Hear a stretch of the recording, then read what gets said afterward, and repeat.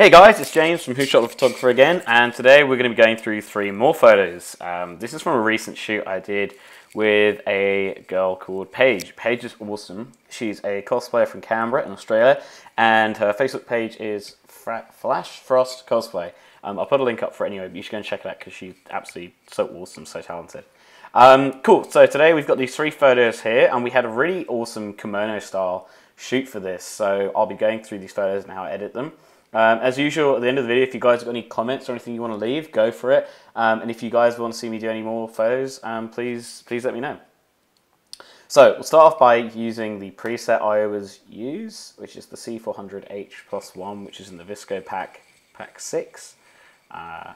Love it. I use it a lot of the photos. So yeah, again, it starts off with these really nice colors. First thing we're going to do is get rid of the grain, because some people like using the grain, and that's really cool because it does have that really filmatic effect, but it's not for me so much. I like to kind of have things nice and crisp and clean. So reducing the highlights and pushing the blacks up just a little bit, not too much though. Might just bring the shadows up a bit as well. We want to reduce the tint, make it a little bit greener, just to put it down to the green side. And we're going to reduce the clarity a little bit. And then onto my favourite part, which is of course editing the main colours.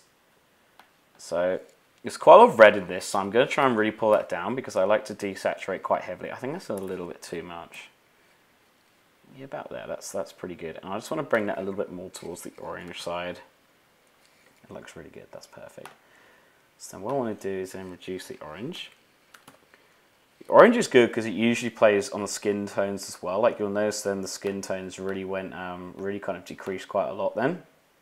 I don't usually play around with the hue because I feel that this orange has been curated to kind of really fit at least Caucasian skin color really well. I am looking at actually trying to create a preset which deals with different skin colors in people because it's something I've heard back that it's a common problem people seem to have sometimes, which is really interesting because I would have never personally picked up on that, but it's obviously the power of having feedback from you guys. It's always so interesting, and we're just going to have a look and see what colors we can also reduce here. So the yellow seems quite prominent in a lot of photos outside, but not in this one as such. No green, not teal. The blue, there's a little bit of blue registering here. We can see it picks up on Paige's outfit there, so I'm just going to reduce that just a little bit, just to get that look. That's perfect. And again, I'm using the histogram up here to kind of get a kind of good understanding read of that, of kind of where these colors play, which is always a really good indicator. It's not always completely correct, but it does give a really good indication as to what's going on. So I'm happy with that. I think it looks really cool. What we're going to do is also reduce the saturation a little bit. Maybe about there. That looks right. That's pretty good. And I'm going to enable profile corrections because just to kind of reduce the distortion. Obviously it blurs out, so we're just going to pull that right back. About there, that's perfect. Now another thing I like to do as well is just to make sure that we kind of get some of the details really sharpened up. So for example, Paige has these absolutely stunning eyes here. So what we're going to do is just sharpen these up a little bit. And it's nothing big. I used to do a lot of Photoshop work, and with that it's very kind of heavy, and I have the utmost respect for photographers who still use that, and don't get me wrong, I'll still use it from time to time as well. But when you get the power of very subtle changes like this, I'm going to just get rid of that one because that's a bit too thick. You really can make such a difference. And it's just small details, so I'm not going crazy, and it's just very small details. And another tool, and this is a really good, this whole set of tools is absolutely awesome. Next thing we're going to do is just do a little bit of an iris enhancement like that. And again, when you do this, you just want to make sure that it's not going too over the top as well, because sometimes you'll do this and then you'll realize that, you know, someone's eye looks absolutely it just looks a little bit too obvious, and you don't want to do that. You want it to look kind of quite natural. I feel that this is probably going to be a pretty good level. And there I use a teeth whitening. Now, teeth whitening on irises is incredible because it really does bring it out there. And another thing we're also going to do is use the clone stamp tool. Now my Mac sometimes plays up, so hopefully it's not going to muck us around. But this is another great tool for you guys if you're looking to work out how to just fix minor things. This isn't, you know, huge, but there we go. Now we've got rid of that loose hair strand there, which is just really great, really easy tool to use, and that's fantastic. And I think we're nearly there actually, guys. I think I'm pretty happy with that. What I'll do is I'll just see how that compared to the original, because that's always really interesting. Because let's have a look. So I've just moved that about a bit. It's more or less the same one though, which is really interesting. Yeah, again, when I do this, sometimes you know, sometimes there is a change, but usually consistency and stuff like that, you will usually have the same effect. So now move on to this next one. I love this photo. I think this is really cool. So first thing that strikes out to me is I just want to get it looking a little bit straighter, because it was shot. I shot this a little bit wonky, and I'm just trying to get the lines here to at least look a little bit better. So what we'll do first is we'll go and apply the preset. Now obviously it looks a little bit too warm, so what we're going to do first is get rid of the grain, and we're going to use the color dropper to get the color of white here. This is a great little tool. It's really good, and it helps just balance the photo, and then what it does is basically sets everything along this kind of color as white.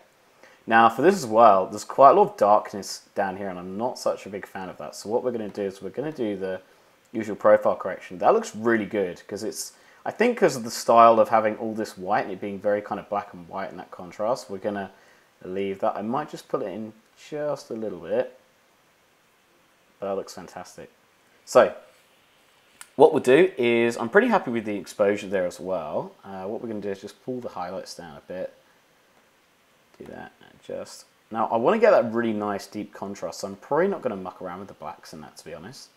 What we're going to do is get the clarity brought down as well. The reason why I bring down clarity is just to bring a little bit of softness to the photo. It really helps just to soften the features, I guess. Obviously this isn't a very kind of close-up photo, but it does kind of lend this ethereal view to the whole photo, which I like. So we're going to see what reds is in here. I don't think there's really a lot of red. Orange will reduce anyway, because I've got a feeling that Paige's skin is going to be affected like that.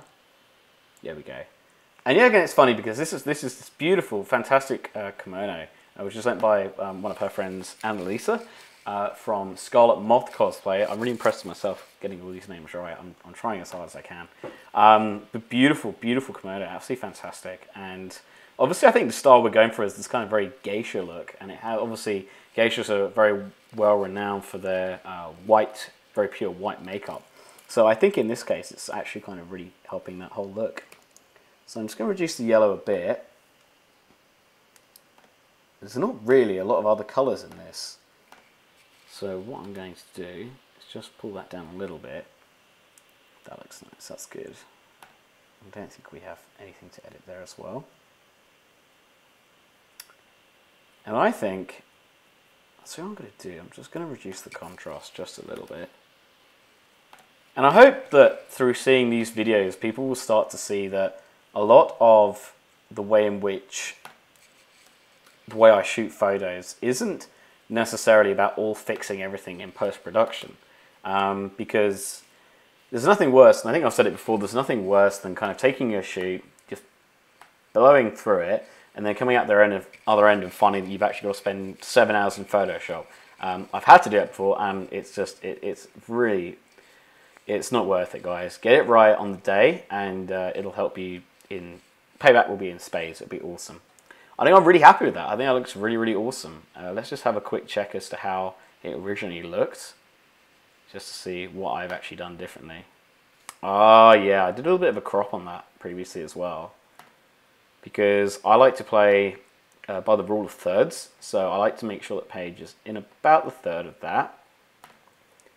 And I'd say that was more towards what I originally output as well, I'd say. Maybe just a little bit more blacks, but that's it basically right there. I'm happy. I'm going to leave that because that looks really, really cool. I love that contrast. It's absolutely stunning. And this is a photo I know Paige really likes, so I thought I'd do her the honor of actually editing it live.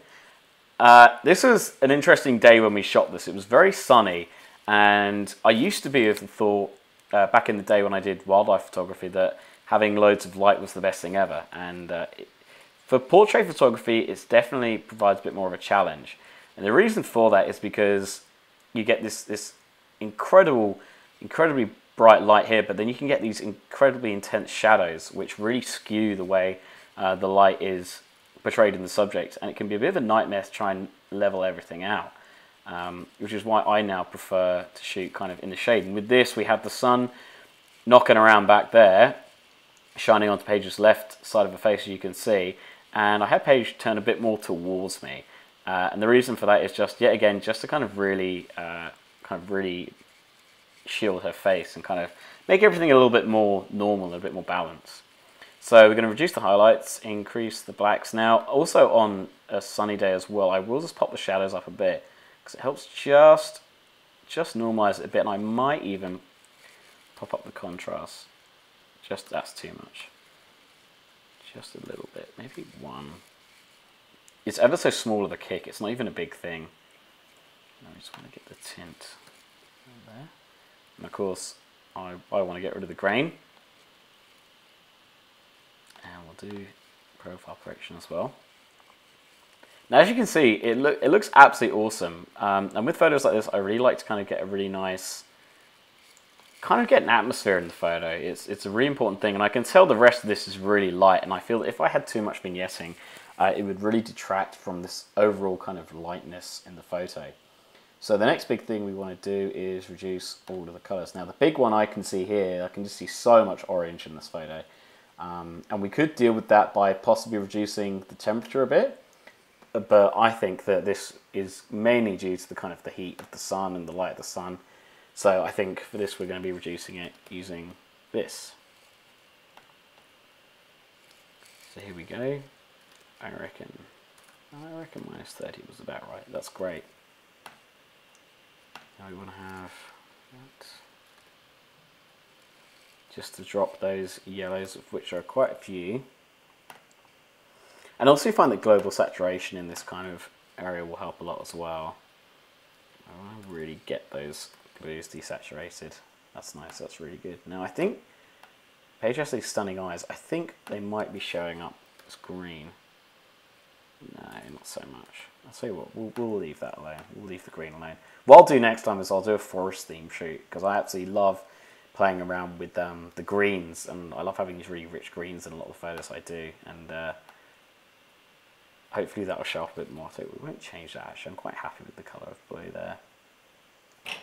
So what we'll do is reduce the clarity a bit as well. Now you saw there it just brought in that halo there. If I just show you that again, because that's what we want to get. It's just that a little bit of an ethereal feel. It's nothing going crazy like that, because that just looks, in my opinion, absolutely terrible. We want to go for something very, very subtle. It's ever so subtle. There we go. So I'm going to bring down the clarity a bit, saturation rather. That's beautiful. And now we just want to work on Paige's eyes again. And what we'll start with just a basic sharpen, just to bring out the brow, get her brow game on point. And yeah, again, Paige did incredible makeup, and I love working with makeup artists. They're incredibly talented people, and just the way they create and really do so much incredibly creative work. Whoops, I just totally knocked up when I have a new brush. Yeah, just the way they work it, just I absolutely love watching it, hey, because I can do this stuff till the cows come home, but I really, if you ask me to paint someone's face, you can probably end up with some kind of kiss thing where you've got like a dog in black and white. That's fine for me. But anything else, I think you're gonna be a little bit disappointed, if I'm honest. So let's just change that to Iris Enhance. Yeah, Photoshop and Lightroom really are such incredible tools. I know with this series we're talking about using Lightroom, but Photoshop is another really incredible piece of software. And yeah, again, it just depends on what you want to use. I've used Photoshop a lot before. In some of the earlier shoots I did, I used Photoshop an awful lot, whereas now I do typically just use Lightroom. So let's just have a quick final look at this. Yep, I'm really happy with that. I think that looks really, really awesome. Paige was so much fun to work with. Please go and check out her stuff. Yeah, I'm really happy with that, guys. I hope you've enjoyed this video. I hope you found it useful. If you guys have any suggestions of what you want me to edit next, if you have a look at my recent work on my website, or are there any kind of photos or tricks you want to know about how it kind of developed, let me know in the comments below, and I'm always listening. I'll always get something done for you guys. So yeah, and if you enjoyed this video, please hit the subscribe button. There'll be more coming out soon, and I'll speak to you guys later. Thanks very much indeed for watching. Cheers, guys.